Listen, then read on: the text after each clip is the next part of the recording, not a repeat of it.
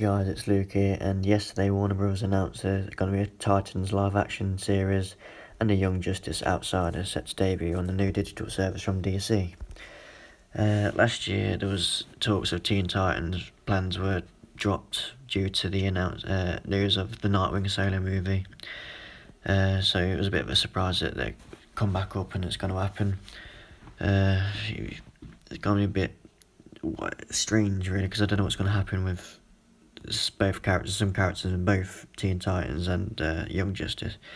So, is it going to be connected? Is it going to be completely separate? The comics have their own separate continuities. It's like you got Young Justice set on Earth 16. So yeah, I think Starfire and Raven are included, along with Robin, Beast Boy, and Cyborg. So I'm so excited to see how they do this, how this pans out, if they are going to be connected.